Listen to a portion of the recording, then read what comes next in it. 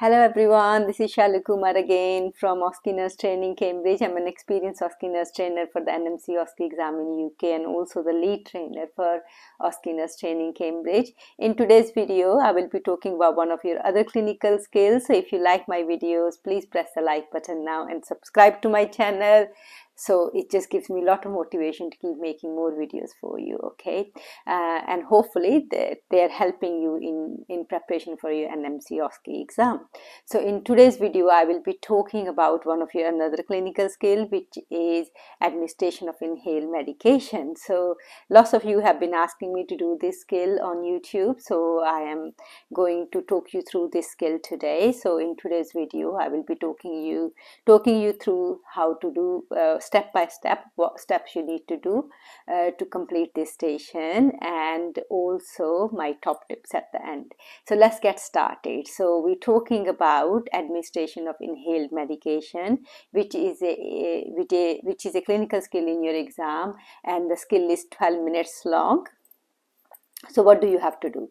So you're going to have to administer inhaler using a spacer device, okay? So they give you a spacer device and you have to use that with your inhaler to give this medication to this inhaler to your patient, okay? So all your equipment is already ready and clean and ready to use, okay? And of course, at the end, because you're giving a medication, so you have to document the administration of your inhaler accurately in your prescription chart, okay? So that's what they give you. So on my next screen, you will see a scenario mark chart, okay? So you might get a mark chart, you might get a simple prescription, but this is just one of the examples. You will have some kind of prescription for your patient to do your ID check, allergy check, and also to look for the validity of the prescription. So here I've got on your screen a scenario mark chart, okay, which tells you the instructions about giving an inhaler to your patient and your due date and time is due at, okay. So next screen, it will give you again, it's just showing you inside of the mark chart. One side is your ID details, your allergy details, because you have to check your ID and allergy in real time against this documentation in your exam, whether it's mark chart, whether it's a simple prescription, but you still have to check that against it. Obviously, if you see, there is also on the right hand side is prescribed as a stat dose, which is your inhaler, okay? So that's what it is. How are we going to do it step by step? So that's what you get given, either a mark chart, either a simple prescription, but some kind of prescription for this inhaler. So let's get started. So we got 12 minutes, and then we're going to do, obviously, start the same way like in any other station. Check the scene safety, draw the curtain, explain the procedure to the patient, and gain consent. That's really, really important. And then we're going to clean our hands using World Health Organization guidance. So we all know that. Next, we're going to go ahead and check our patient ID details and allergy status. If your patient scenario is in hospital and your patient is wearing wristbands, then check against the wristband and the allergy band. If your patient is scenario set in community, then just check verbal check against your documentation. So it's really important that you check these details with your patient, and if they're wearing a wristband and the allergy band, check that against those bands and also against your prescription.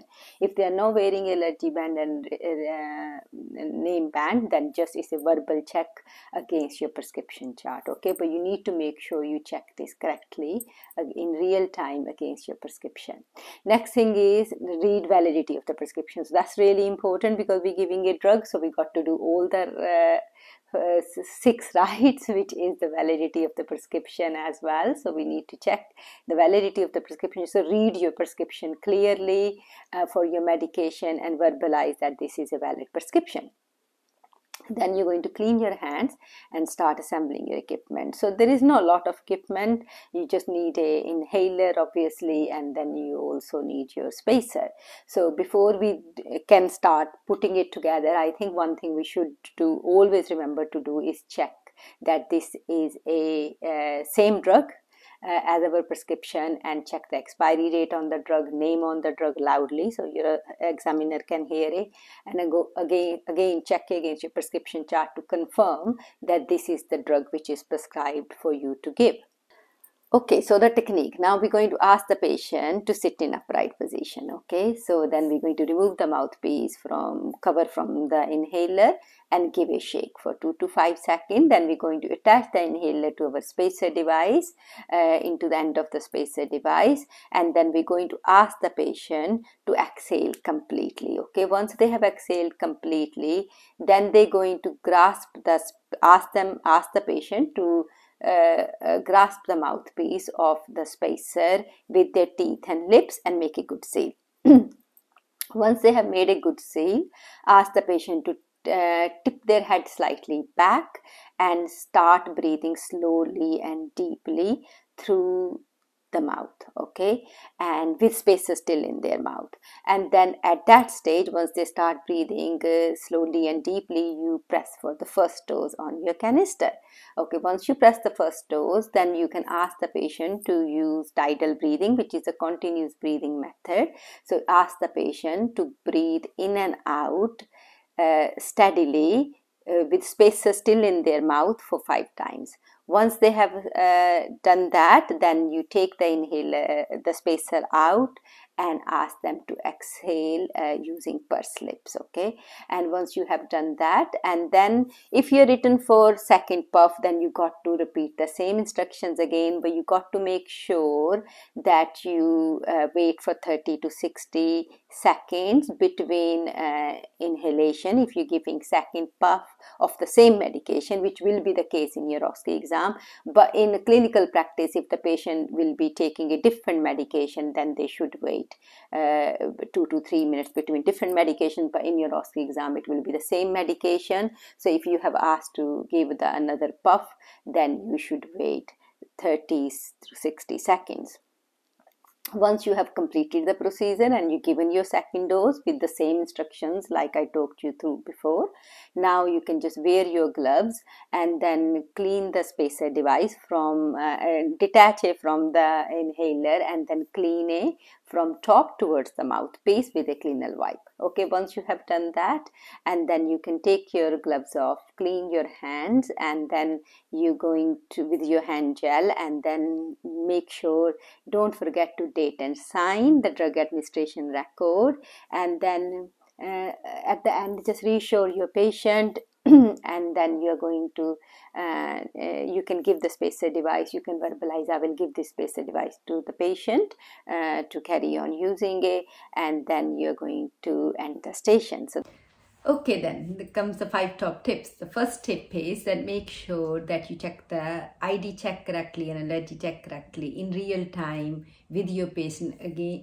against your prescription chart. And remember, your patient is normally a mannequin, okay? So check that against your prescription chart in real time. Second top tip is making sure you check the validity of the prescription. So you read the prescription fully and confirm and verbalize that this is a valid prescription. So believe it or not, these are the most common fails. Tip number 3 is making sure that you check the name of the drug and expiry date very clearly, and then check that against your prescription that is the same drug which has been prescribed, is the drug what is in your hand, and the expiry date. So that's important. Okay, so tip number 4 is making sure you learn your instructions, okay, how to give the inhaler correctly and what instructions you will be giving to your mannequin. And of course, if assessor doesn't understand anything, examiner will ask you further question, okay? So make sure you fully know how to give an inhaler using a spacer device, and obviously you can make sure that you verbalize clearly that you are using continuous breathing method, okay? Tip number 5 is do not forget to sign and date for your given drug at the end to complete your documentation to say that you have given this drug correctly. So that's really important. So those were my 5 top tips. Okay, so if you like the video, please press the like button now and subscribe to my channel, and you can also visit us on OSCEnerstraining.com. I will soon be back with another video for you, and bye for now.